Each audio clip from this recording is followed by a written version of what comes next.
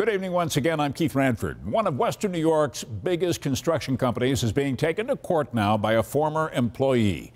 An investigator with New York's Division of Human Rights says it's likely that some top brass may have acted in a racist manner. 7 Eyewitness News reporter Madison Carter is digging into the evidence for us tonight. 3 months after leaving his job with Gypsum Systems last May, Carlo Hines lawyered up. The racism was always there from when I initially started, and honestly it got worse over time. Hines was working as a carpenter for the company for 2 years. His legal complaint says he was paid a lower salary than his white counterparts and not offered the same opportunities to advance. An investigator with New York State's Division of Human Rights found Gypsum Systems hired black employees at a cheaper wage for that job.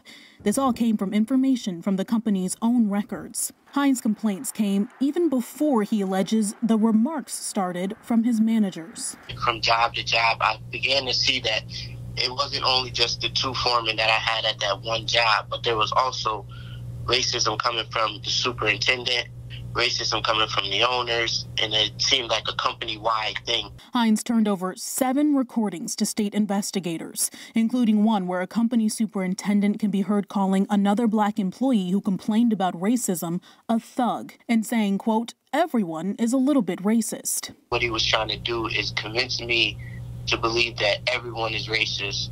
And for me to be experiencing racism is no big deal because everybody's racist. Gypsum confirmed in its legal response that encounter did happen along with several others, but denies they were intended to be racist.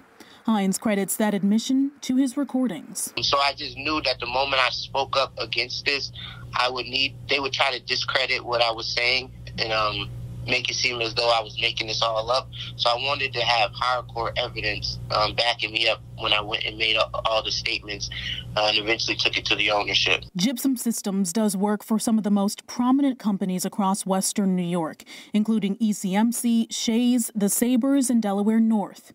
Hines attorney Lindy Corin represents many high-profile discrimination cases, but she says this one is particularly egregious. There are upstanders and bystanders. Most people are bystanders, and many because they need a paycheck. Carlo Hines is smart, respectable, makes a very good witness. A jury would like him and believe him. As for Hines, he says at this point he just wants to see those that come after him not have the same experiences. This not only happened to me, but it happened to other minorities there. So I just want to see change happen, and I want to see what I see as a wrong situation corrected. We tried for numerous weeks to get a response from Gypsum Systems. We reached out to its president via call, text, and email. All of those went unanswered. Reporting in the town of Elma, Madison Carter, 7 Eyewitness News.